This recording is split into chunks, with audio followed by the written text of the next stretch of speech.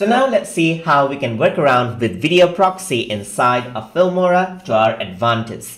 So in order to work around with video proxy, first of all, I need to import out a video.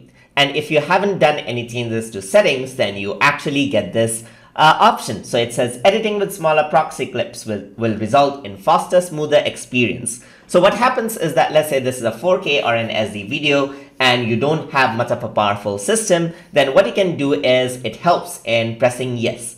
You can also press stop asking now, but what that will do is that whenever you actually import out footage later on, then it won't ask anymore. So I'm just going to click this and press yes. And what happens is that here you can see that there's a little icon that actually indicates that the proxy is being created. So temporarily what this does is it creates a lower quality of video that you can play and then edit without a problem, which uses less resources. So later on when you export, it uses the full video right there to actually export a high quality video, which comes in handy.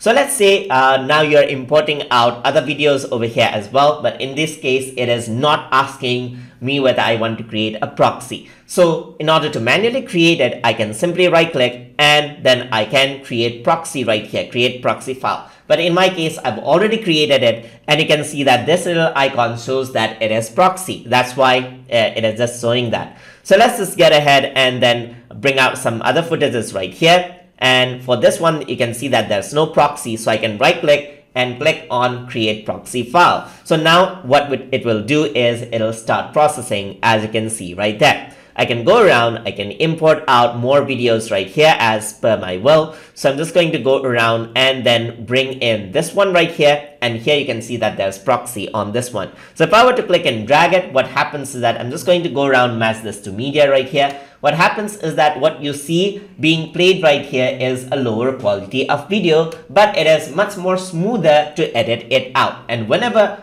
you export out the edited footage, it'll use the original clip. So you're not exporting out the lower proxy, but you're exporting the proper high quality footage itself. And that is how you can utilize video proxy to make sure that your workflow is faster inside of Filmora. So hope you guys learned something as always. And as always, please like, comment, share, and subscribe.